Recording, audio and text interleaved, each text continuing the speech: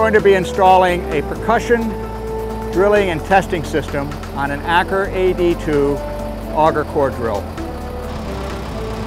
This system allows the drillers to use systems designed for percussion drilling, also known as direct push.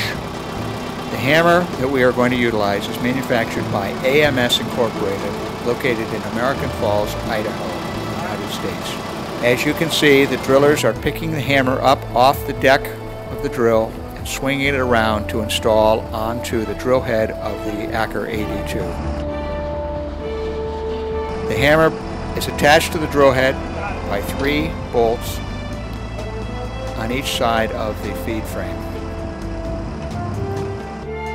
This system gives the driller and the owner of the machine yet another type of drilling system that they can use with the Acker AD2.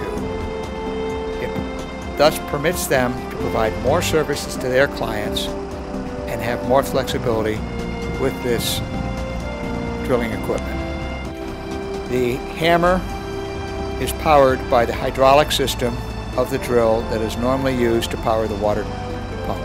Since the water pump is not used in this type of drilling, the drillers disconnect the water pump hydraulic system using quick disconnect hydraulic hoses and attach them to the hammer. The water pump controls then become the controls for the percussion hammer.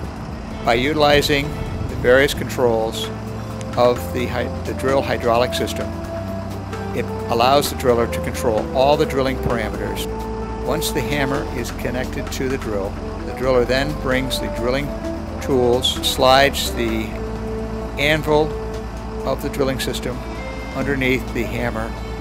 Once it is in place, he then engages the hammer to provide his sampling system. In this particular case, the driller is drilling a 2 3/4 inch sample starting from the surface of the ground.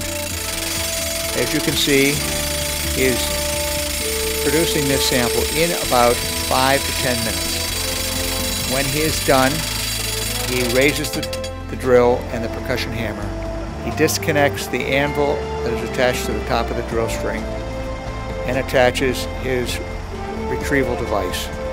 He then lowers the hammer to the top of the drilling tools and engages the retrieval arm on the hammer. This permits him to use the hydraulic system of the drill to pull the tools out of the ground.